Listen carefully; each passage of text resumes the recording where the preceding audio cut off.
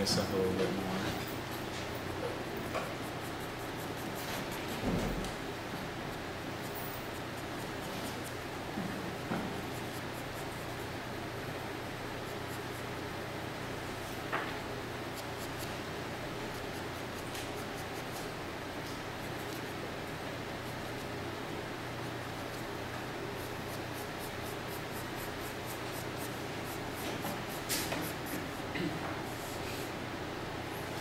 This will take a little bit of white pencil, but just a touch.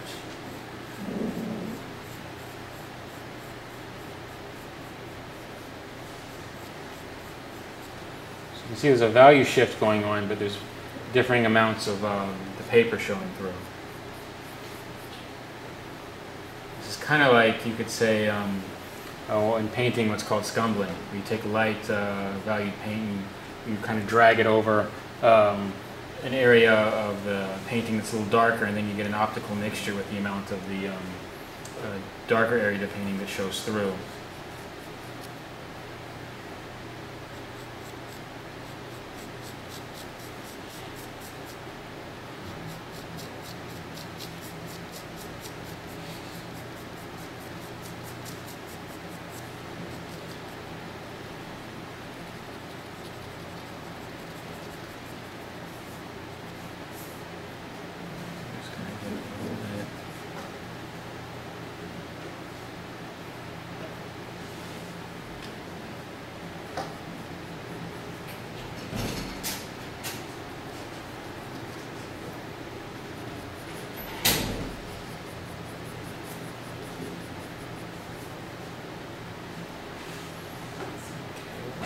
I'll break here in a second. I'll come back and refine some of the, I want to say the approximations that I'm doing right now with the white pencil.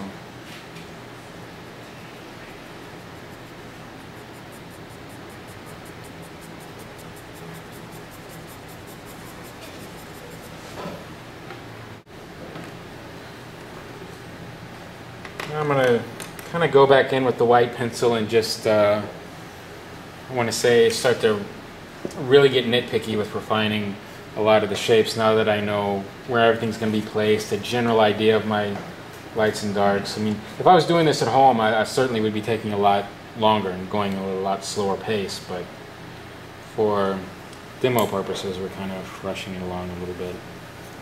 So that's why I've kind of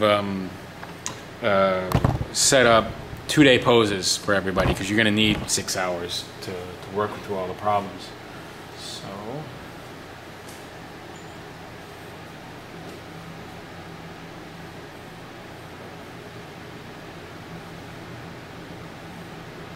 okay.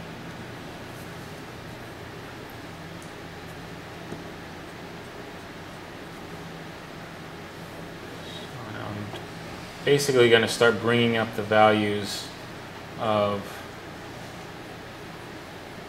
the light little by little as I need to, now that I know where things are falling.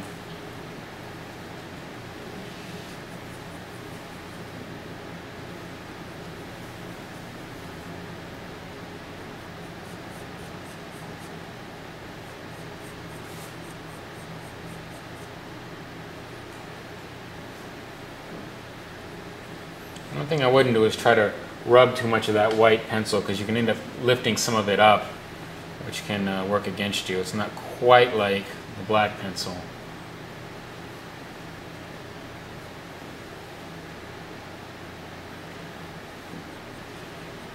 So you really have to pay attention to kind of hatch marks you make, the direction of them.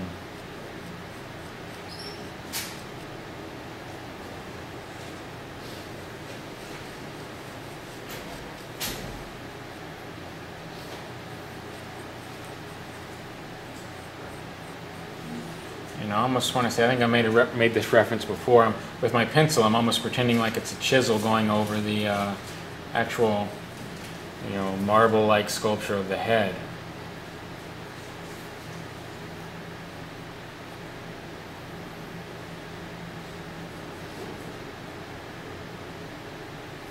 So that's one of the things I kind of keep in mind as I'm trying to hatch-in areas of value shift.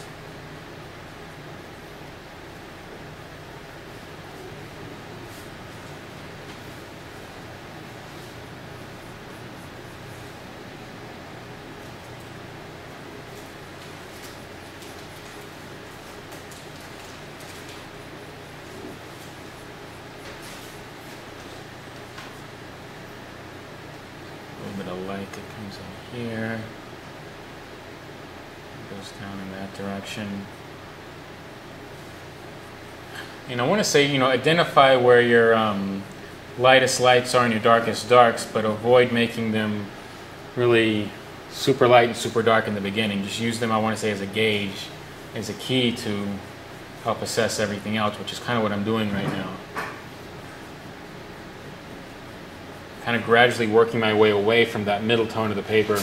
A little darker as I need to, a little lighter as I need to.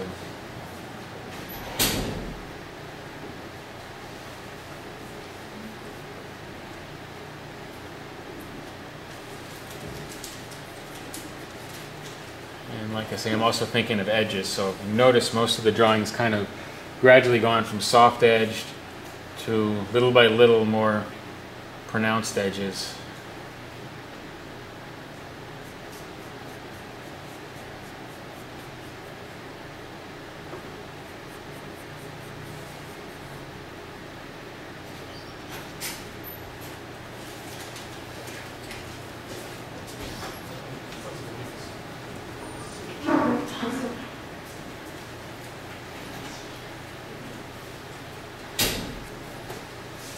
Back could be a little bit, tap up a little bit of that black pencil there.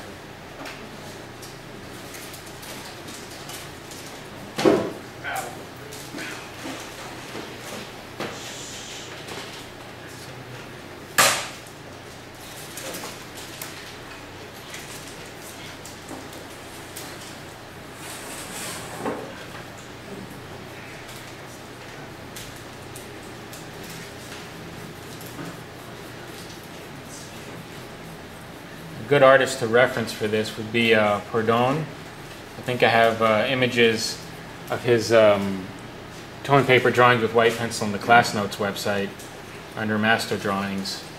You can see his subtle use of white pencil and how he was able to build the form that way.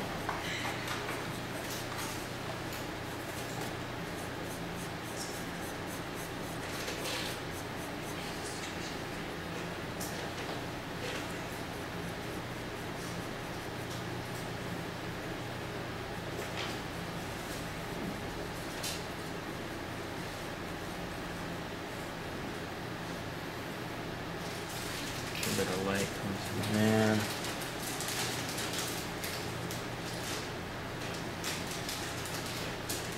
And here the light kind of gradually gets a little darker because of the change in the form of the head.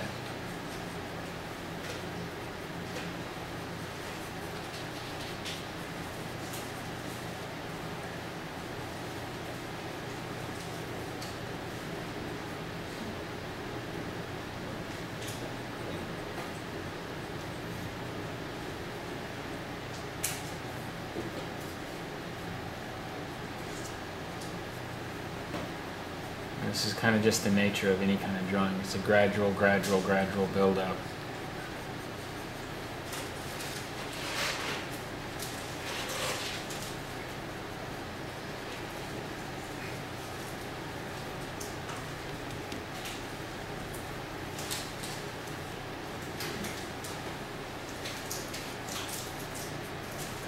So I think that, like I was saying a minute ago, the best way to deal with an area form that's really difficult or subtle is almost pretend like you're actually up there touching it. Don't actually go up and touch it. You might get in trouble if you touch the model.